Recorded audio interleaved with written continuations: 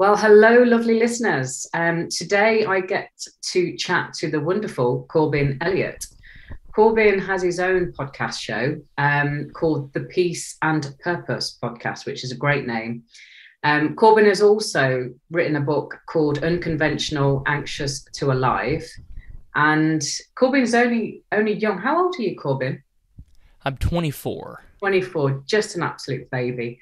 And but he's very passionate about helping young adults, showing them how to get clear on exactly who they are and what they want.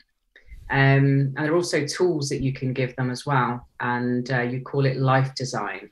And it works because decisions get really easy when people get completely clear about who they are and what they want. And I completely agree with that. I'm a life purpose coach myself, and the work that I take people through is really understanding to the core of who they are and how they've evolved as that. And when you know that, then you know the vision of what your future, what you actually want your future to be, not falling into a career that sort of pays the bills and all the rest of it. It's life changing. If you can live from purpose and live from who you actually are, then you're going to be such a much happier person. So welcome, Corbin. It's a pleasure to have you. Yeah, I can't wait for the listeners to hear more about you. Well, thanks for having me, Mel. Yeah, you're right. I'm totally passionate about this thing. I think the reason I'm so passionate about it is because, you know, what I've my experience, I guess, being a young person trying to figure out what I want, why I want it, all of those different things. Um, So yeah, I'm certainly passionate about it. So a little bit about me. I'll just give you a starter pack on myself. Um, I came up. I was always a performer. I was a musician, a singer more specifically, and I did Me this all too. through high school. Do what? Me too. I'm a singer as well. I got you. So anyway, I did this all through high school. I did it, continued to pursue it in college. I mean, it was going very well. I was touring internationally. Like things were looking up. Um, Nice. but but the problem was I appreciate it, before we start nice and too much here, is that I got to a point in college where I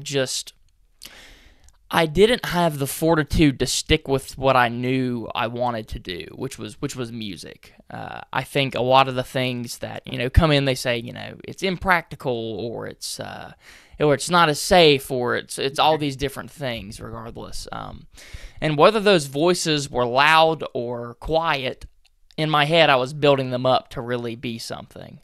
And as a result, I took a left hand turn, like a 365-degree turn, and I started pursuing things that were more practical in my mind. This is what I've discovered after the fact. So I was like, oh, I'm gonna be a personal trainer, work at the gym. I'm gonna be a doctor. These are all things that I'm continuing to change from in my course of study.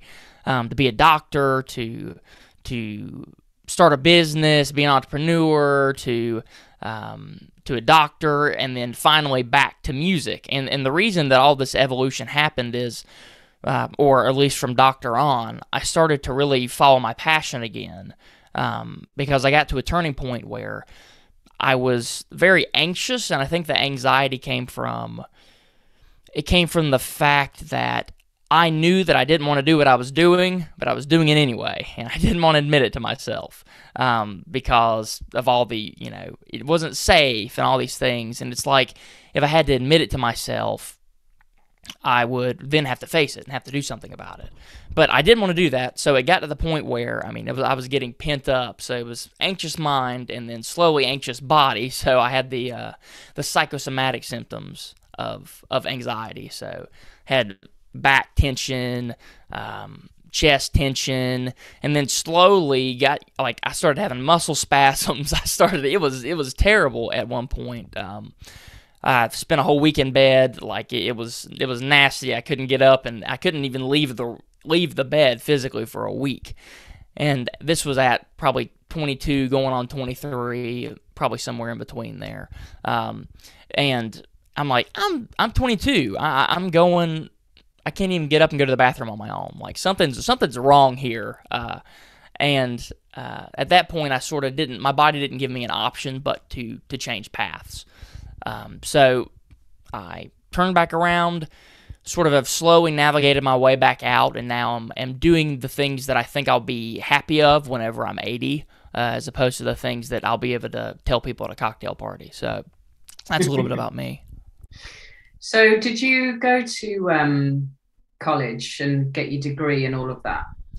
I did, yeah. So I came out surprisingly with, I did have a vocal performance degree. So I did end up graduating with that. Had a minor in entrepreneurship, which actually still helps me because there's a lot of elements in that with what I do now. And I took a bunch of pre-med classes, but there's no degree for that. So, so you said you toured internationally with the singing. So what sort of music are you into? What sort of singing do you do? So what I did internationally was varied. So I do anything from classical to literally the poppiest pop music you've ever heard. I did some time in Costa Rica, so they have like these cultural centers down there, and they don't do much musical theater, but we essentially brought like a cabaret show of like a mix of musical theater and performed at a bunch of cultural centers in Costa Rica. That was super fun. Mm. I was mainly in Europe, which is where there was like some spiritual, some gospel music, some more contemporary music too over there, but doing that for tours. I sang at the Vatican one year. That was great. Super cool. Nice. At a mass. And that was gospel spiritual music. There's a Institute of Music that is actually an American Institute of Music, but it's the most prolific one in Europe, and I sang with them as well. So that was classical, but also more jazz, all the different styles essentially. So I've done a lot of different genres. And are you still singing now, or is it more of a sideline? Or Frontline again. Like I said, it's been the continuation of me figuring out what I wanted to do. So post-college, I've slowly fell back into it. So like I'm teaching voice lessons now again. I am actually auditioning currently to go on cruise ships and be a contractor for cruise ships to perform on cruise ships.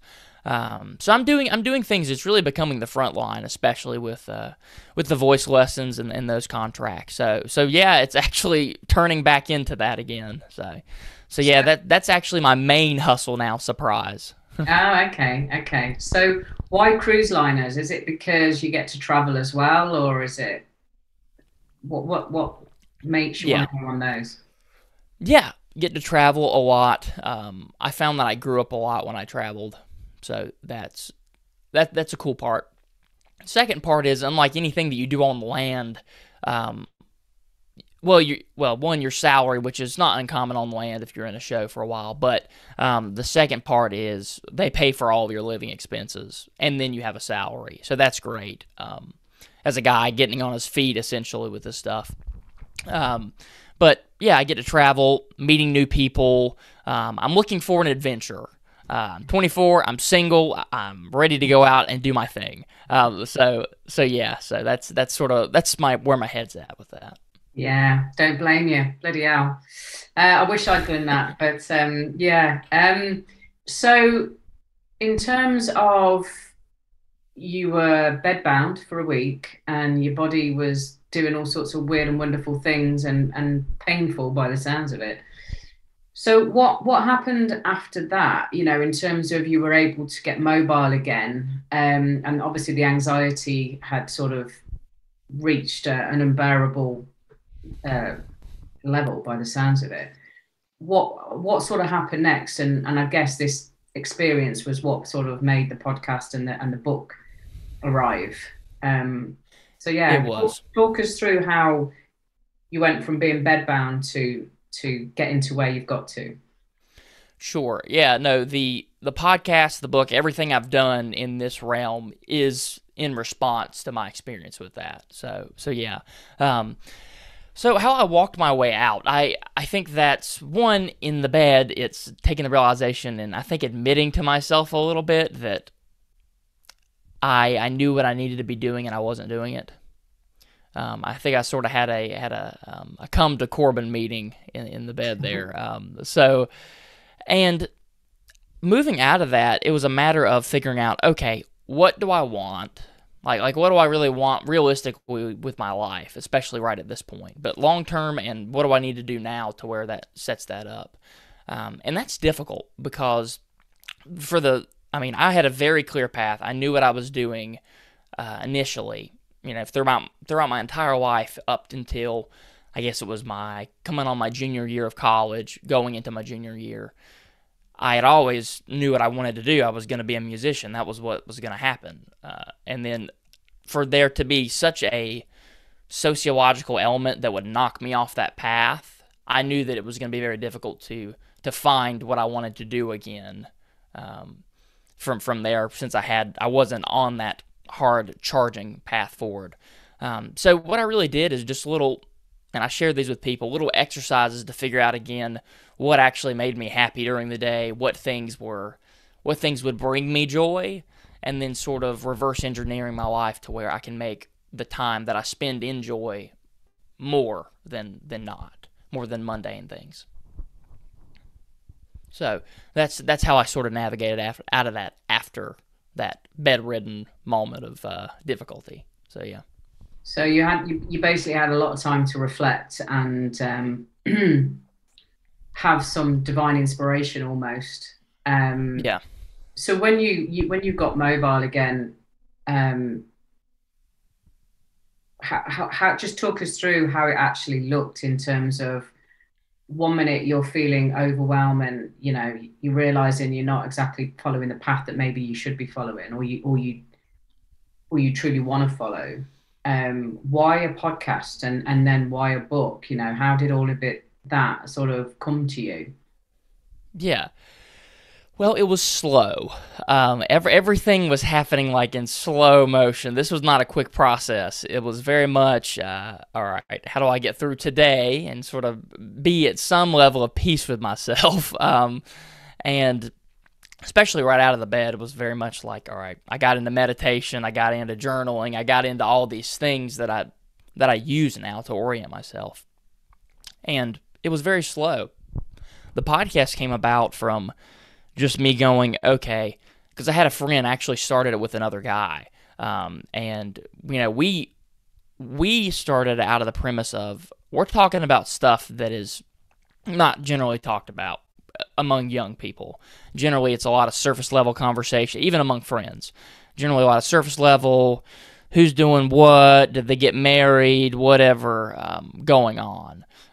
In young people. So the podcast was started out of the premise of talking about the ugly side or the challenging side of being a young person and sort of getting that message out there to more people, because if I had that, if I had a presence like I guess I'm having on the internet now, if I was listening to someone like myself, I would have done a lot better through that time period of I really feel terrible. How am I going to get out of this? So that's really why I started the podcast, when I was on the up and up out of that. And that's why I started to be that guy who could be the voice of, hey, it's going to be okay. I know you can't see over this mountain right now because, that tends to be what happens in life, but here I am. I'm living proof that you can sort of succumb it or overcome it. So why do you think, it's interesting because I've got a 22-year-old son, and he's suffered with anxiety on and off, I would say, probably since he was about 16, 17, maybe. Now, it not to the level where it debilitates him, because he's recently moved up to Manchester, which is a different city to where we live. He's living in the city life in an apartment, sharing it with his buddy, and that's something he always wanted to do. Good on him. But I think the last couple of years, I mean, he works for Google as well. And that was something, you know, he never went to university. It wasn't something that he wanted to do.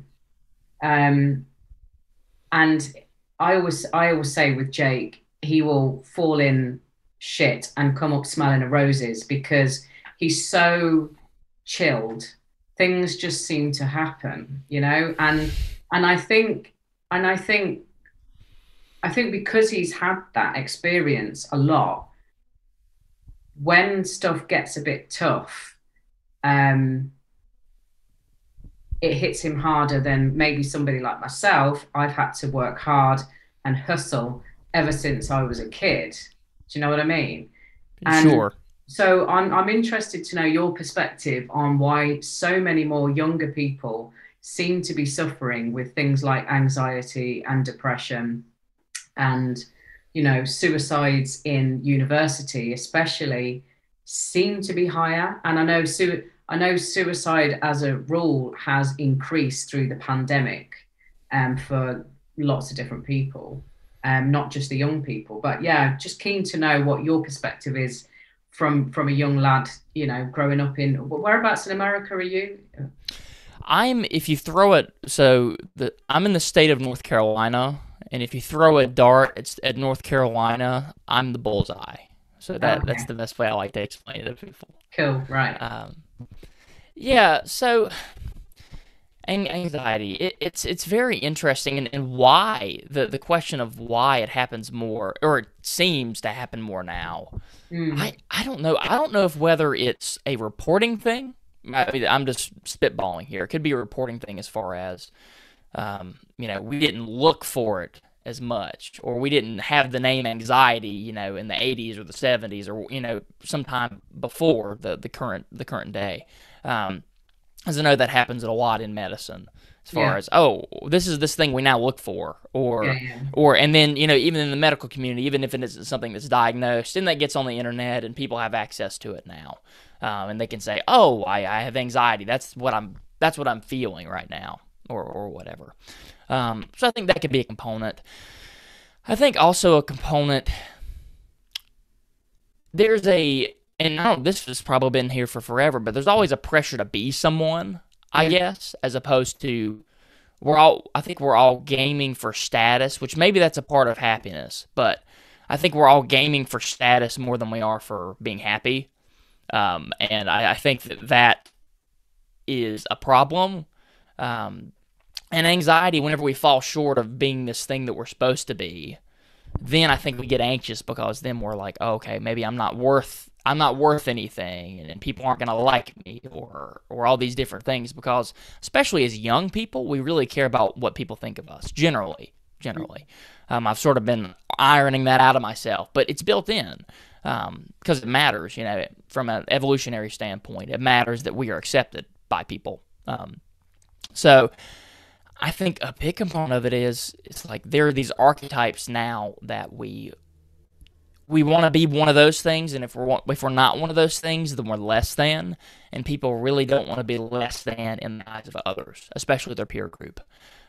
So I think anxiety runs rampant whenever we don't, if you're not a CEO, or if you're not some famous thing, or if you're not the hit in the culture, it makes you feel less than, and then you feel like that'll, just from an old brain standpoint, if we don't fit in socially, bad things tend to happen to us. So I think a lot of it, I think it's not a coincidence that in the teenage years, anxiety is really rampant. It happens again in young adulthood because you're really navigating what the rest of your life's going to look like. But as a teenager, that's the first time that you're really noticing how important the peer group is. I mean, you can notice it younger, but this is the heart of it. There's no coincidence that that's when anxiety peaks. So yeah, that's a little bit of my take on it, I guess. Yeah, it makes sense. I remember, by the way, I don't know if you want to switch your video off because you've frozen and there was a bit of Yeah, lag. that sounds good. Um, it's all right. Corbin's just having some Wi-Fi issues today. So, um, Yeah, I mean, the teenager thing for sure, we all feel like that. The hormones are running riot and it's affecting the way we think about things and feel things and all of that. And and all of a sudden, you're questioning everything. You go from being a child to this teenager and you're like, Jesus Christ, what the hell's going on? I remember I got it into my head that I was adopted. I'm not adopted. I'm one of four kids. We were not adopted, but it's just crazy stuff that goes through your head in those years. But I don't know. It seems to me, and maybe it's because I'm too far away from it now. But it seems to me that the younger generation, certainly people your age, seem to be suffering more with stress and anxiety than I remember it being when I was that age. But I like what you said. There are more; these labels are more readily available and slapped on things so quickly. And then all of a sudden everybody's got depression or everybody's got anxiety, and it's like I hate labels. Everybody's different. And just because you're feeling down one day does not mean you've got depression. So yeah. Right. So when you what was it that was creating that for you? Do you know? Was it just the fact that you were like, oh, I'm on the wrong path and I should be on this path, and people have told me this path isn't going to work, and I was going to do this and I was going to do that? Was it that whole sort of confusion of what you should or shouldn't be doing that sort of got you into that state, do you think? Yeah. Well, I mean, there's the component that runs parallel to that of I expect a lot from myself. Mm. And I think the continuous cycle of starting over in a different thing makes me feel like I'm progressing less. I'm just sort of casting my net very wide, and I think that was probably provoking some level of stress on me as well. So I think that's a part of it that runs parallel. Yeah. Also, just some, I don't know, probably just the culture of this guy. It got worse whenever I graduated. So I think also the stress of being a post grad, but you're basically taking that and multiplying it by the two things that I mentioned before. So I'd say a really intense case of being unclear. And I think being unclear is probably the most stress-provoking thing ever, because it's the future is extremely uncertain at that point, Mm. to the point to a fault. Like sometimes that can be great and it's exciting, what's going to happen? But it just got my brain could not predict what was going to happen next. And I think that was a big piece. Do you think also, because that what you've just said there has reminded me about a couple of things. So one, a previous podcast guest, she said that when being spat out at the other end of university, when up until that point you're in structures and establishments and you know what you're doing and you're revising for your A levels, and then you're doing your degree, and then maybe you'll do a postgrad or whatever. You've got a structure and you know what you're doing day to day, and you've got a timetable. When you get spat out at the other end, all of a sudden you've got all of this, oh, right, now what? And there is that pressure of, I should know what I want to do by now. And of course, most people don't. But also, a friend of mine who was in the military had the same thing, because when you're in the military, it's all structured. You're given your accommodation, you've got your team, you might be the officer in charge, but there's a structure.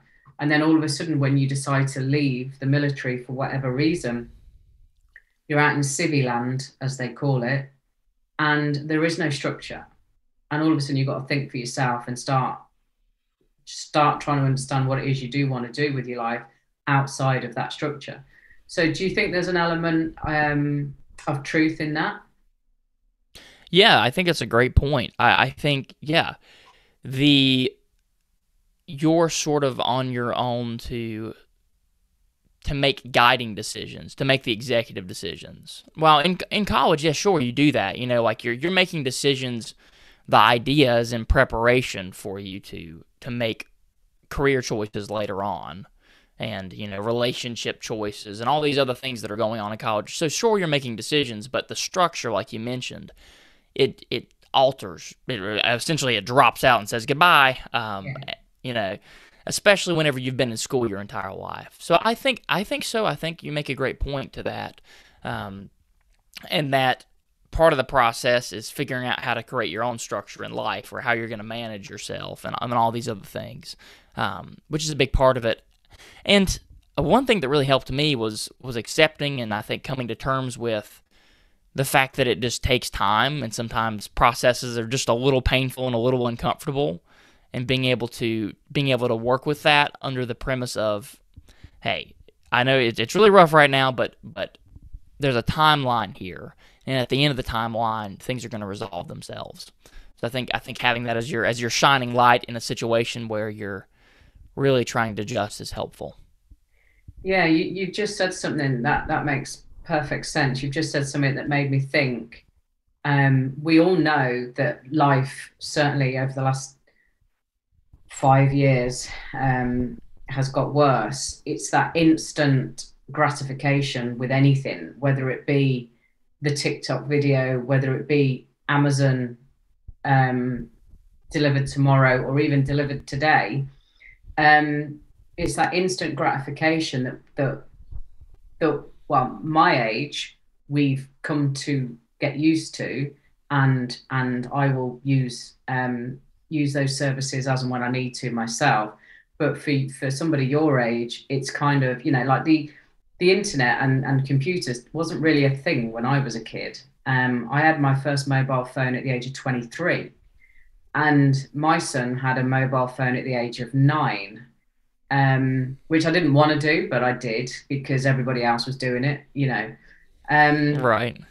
And it's crazy because you've become so reliant on these damn things from such a young age. Whereas, for me, I didn't even have a television in my room till I was 18, So it's a whole different ball game. So this instant gratification that you, as your generation, are just used to, it's just how life's been.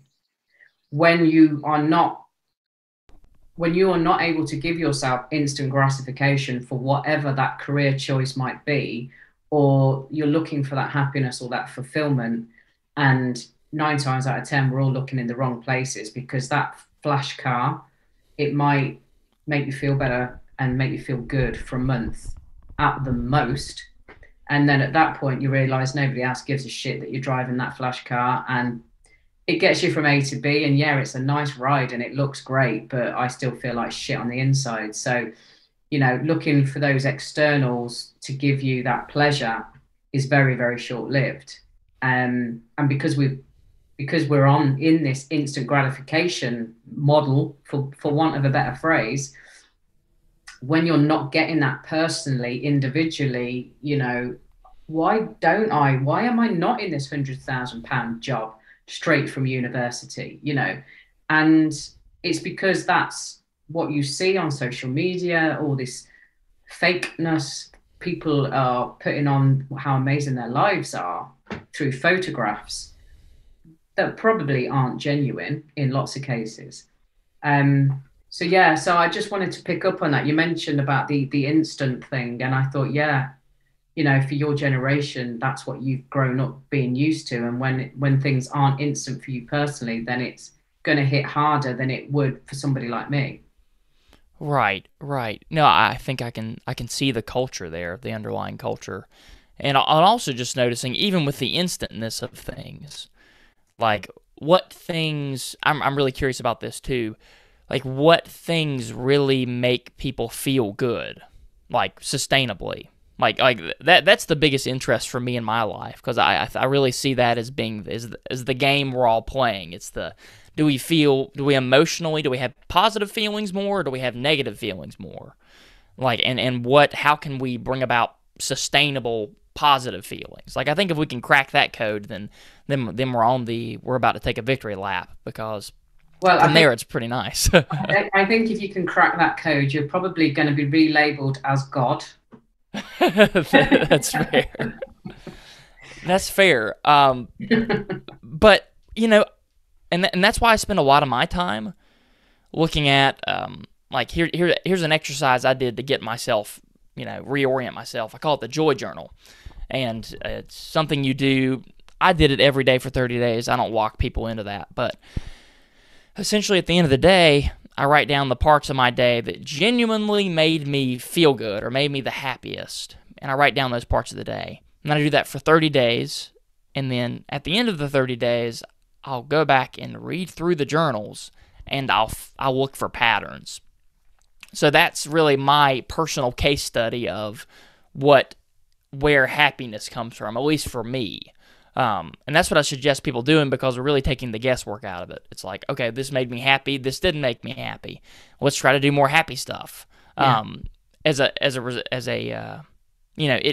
keeps it from, it's like a guess and check game, and it's more reliable, I think, than sort of playing this sounds nice thing. It's a little bit more fundamental and practical.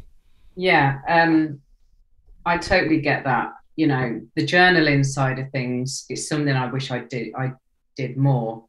I've done it from time to time. Used to keep a gratitude journal, that sort of thing.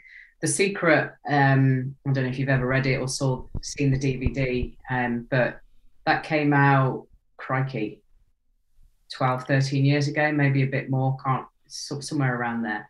And even though that for me is now quite basic in terms of like the law of attraction and all the rest of it, I'm a very spiritual person. It opened it up to the masses, and I've seen a massive change in the last 10 years in terms of just the language people are saying. Most people now are talking about the universe. That didn't happen 5-10 years ago. A lot of people are talking about being able to track the right things to them. That kind of language wasn't around either. So I don't know if you've looked at The Secret or read The Secret, but if you haven't, it's worth some of your time. And in terms of the big misconception, I think, is you've got to find happiness. You've got to find your inner happiness. Well, it's you don't have to find it; it's there. Right. And it's also, what does happiness mean? Well, happiness doesn't have to mean like, shoulder shaking laughter 24 hours a day. That is not happiness. Happiness is being content, is being okay with where you are at right now, because it might not be where you've seen your mate on social media. It might not be the movie that you watched last night where, everything was just unbelievable and the guy was a millionaire by the age of 25 or whatever. That is, everybody's life is different. We're all on this planet to do our own journey. And my belief is that journey is to evolve and have an impact on your immediate environment and immediate people. And they have an impact, and they have an impact, and so on and so on. Have you heard of the butterfly effect?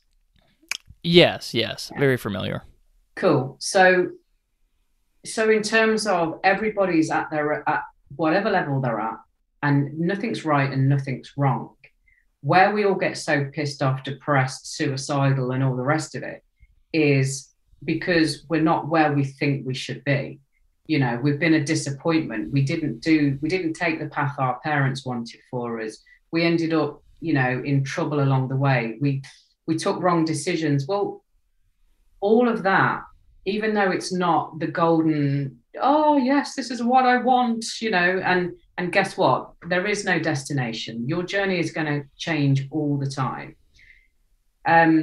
If we can be happy with where we're at right now, and by the way, I'm guilty, massively guilty of what I'm talking about, which is why I talk about it with such passion.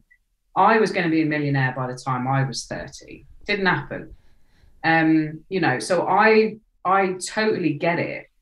I've always been very ambitious. And I lost my dad in 2006, and that really catapulted my spiritual journey. And along the way, I've come to certain realizations. And one of them is you've got to be okay with where you're at. even if the bank balance is crap and all the rest of it, it doesn't matter, because what matters is how you're growing as a person, how you're evolving, how your consciousness is evolving, what impact you're having on the people around you. You want it to be positive, you don't want it to be negative. You want to be empowering people, you want to be uplifting people. You don't want to be drowning in your own self-pity for not having achieved that 100,000 this year or whatever it might be. And that is easier said than done, massively, because society around us is telling us the complete opposite. Right. But if you can step away from what society is telling you you should or shouldn't be doing, and you can stand strong in who you are as a person. And Corbin, I mean, I can't see you at the moment, which is a bit frustrating for me, because I love to converse, over video. Yes, same. Yeah. But I can already tell, at such a young age, the man that you're becoming anyway, in terms of it isn't about the quick fix. You're looking for more than that. You're looking for purpose. You want that inner joy, regardless of what car you drive or what house you live in or whatever. And being a singer, obviously that gives you a lot of joy and the creativity, and that is coming from you. That is you. Anyway, I've waffled on far too much, but I just felt the need to share, because you're a similar age to my son as well. And my son, as much as he likes to take the piss out of me at times, he does value, what I have to say.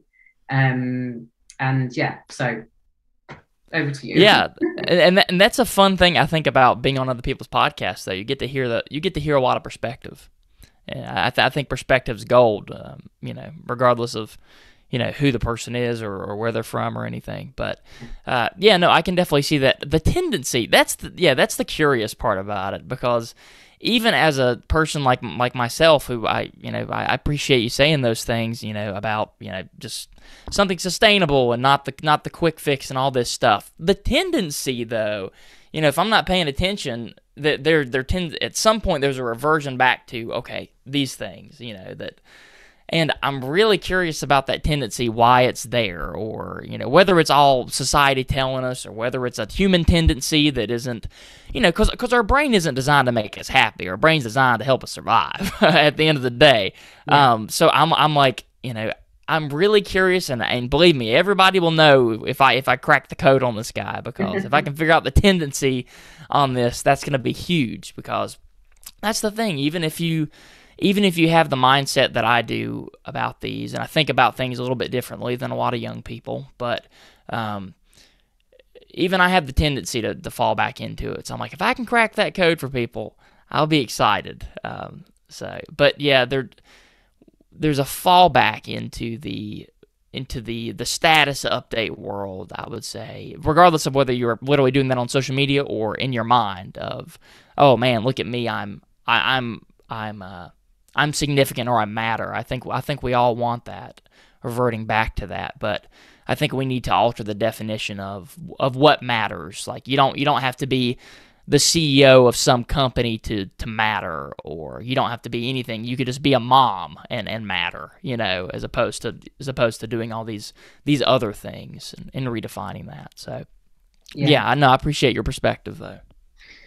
Yeah, and I think the other thing is, this what you're searching for, it will come with experience, and it will come with new opportunities. We can't figure it all out at the age of 17 or 24 or 30, or we still haven't figured it out probably by the time we get to 80. However, we will have figured out a lot more by the time we've got to 80, and hopefully we will be more content in our own skin, and put what's really important as a priority, as opposed to, you've probably heard it yourself, the people that are on their deathbeds are not saying, I wish I spent more time in the office. They're saying the complete opposite. And if we can take that perspective in our everyday life, so many people beat themselves up about not working hard enough, or they need to be in the office, they need to be the last one in the office, they need this, they need to do this, they need to do that, to prove that they're working hard, to prove that they are valued. And again, it's all the external stuff. You don't get to knowing how can I put it? You don't get to being strong in who you are generally in your 20s, because there's still a lot of learning, there's still a lot of new experiences, new people, weird people, great people. You know, you're going to get on this cruise ship and your world's going to change again. You know, you're going to meet all of these weird and wonderful people, you're going to see all these amazing places, and each one of those things is going to change you forever, whether it be in a big way or a small way. So that is going to continually evolve throughout your life. And so I get why you want to find these tendencies, but it's different for everybody, because, you know, somebody, if you said to somebody, another 24-year-old, oh, go on the cruise ships and be an entertainer, that would be horrific, you know, because everybody's so different, right? Right. And you can only get your perspective, and it is only your perspective, and it is only my perspective from my experiences, which are completely different to everybody else's. And even if I had the same experience with a mate and we lived the same thing, her or his perspective is going to be wildly different to mine. And we lived the same experience. Right. So, do you know what I mean? So it's... Yeah. No, a compilation of their other experiences helps to change the lens at which they look at things through. Yeah, no, I completely with you. I think I'm really curious about the more fundamental things of what people tend to make people happy, if that makes sense. Like you know, I understand there's idiosyncrasies between people, but like, you know, a relationship, or you can talk about things with your partner. I'm like, you know, I'm really curious about noticing patterns, but within myself, and then sort of feeding back. Here's how I relate and what my podcast is about. I give people tools to figure out themselves as opposed to telling them who they are, if that makes sense. Yeah. So I definitely concur in that department. But yeah, no, actually, that's very funny that you say that, because I actually had a friend who I was like, hey, because he's an actor, and I was like, hey, you want to do this cruise ship thing with me? And he was like, no, not at all. So to completely will feed into that example. Yeah, there you go. So when did you, so this book that you've written, remind us what it's called? Yeah, it's called Unconventional, Anxious to Alive. And that's based off of the idea that I have a very different approach than pretty much everybody else I know. That's why I call it unconventional. And that approach developed from on the recovery process of me being less anxious, essentially. And I sort of share the tools that I used in the book to, I guess, formulate that approach. So that's what it's about, navigating out of anxiety back into, oh, I'm actually feeling good again. So that's the premise of the book. And how can people get hold of it? It's on Amazon, so that's really the best place to find it. As you know, a lot of things are on Amazon now, but that's the place. Yeah. Okay. Cool. Well, Corbin, it's been lovely to chat with you, even though we're not on video right now. But I'm always intrigued, especially by the younger generation, and obviously I've got an affinity to younger guys in as much as Jake's 22, and I see the journey that he's been on. I'm always intrigued to see how young people evolve, adapt, how they want to live their life. So it's been a real interesting hour for me to just listen to your perspective. And as I said to you earlier, you know, it's, I guess, maybe hitting rock bottom in terms of not being able to leave your bed for a week is a massive deal at a young age. But you could have like gone, you could have cried the whole time and gone, woe is me, woe is me. But what you actually did was you had perspective. You gave yourself that space to think about things differently, and maybe take divine inspiration. Um, and then you wanted to help other people. You wanted to serve other people. And I meant to say this earlier, and it's obviously now coming up now for the right reasons. In terms of that inner happiness, that inner whatever that we're all wanting to have all the time, when you serve others, and help other people, that's it. Yeah, no, that's what I've found. Anything, even with my goals, the way I frame things, whether it's music, or it's the podcast or whatever I'm doing, it is always framed in as far as what I want my people say. What do you want your legacy to be, or what do you want people to say about you? I guess it's framed in that manner. It's essentially helping people to have a positive experience through whatever talent or skill it is of my own. So I definitely relate with that. Yeah, exactly. And I think that you're going to continue to want to serve and help. And I mean, you'll be doing that with the cruise ship stuff because people love to be entertained, right? And it's an opportunity for Oh, you. 100%. Yeah, and it's an opportunity for you to be able to express yourself in that way. But I can see you probably ending up being a coach at some point. I'm just going to put that out there. Throw that out into the universe. So if people want to find out more about Corbin, where's the best place for them to go? The best place, if you search the Peace and Purpose podcast anywhere, really, like if you just Google it, I think we're the whole front page, or at least 99% of it. So if you look there, that's what it is, the Peace and Purpose podcast. We're freshly on YouTube, so I've been trying my hand at videography. But it's the podcast, but there are visual elements to it. So I've got you get to see my lovely face, as you couldn't for the whole podcast on this. You get to see my lovely face. There's some B-roll that really illustrates what I'm talking about, I guess, more, but then there's also the audio version. So if you look up the Peace and Purpose podcast, we're that. Perfect. And I always like to close these interviews down with anything you feel called to share with the listeners, any pearls of wisdom, anything at all.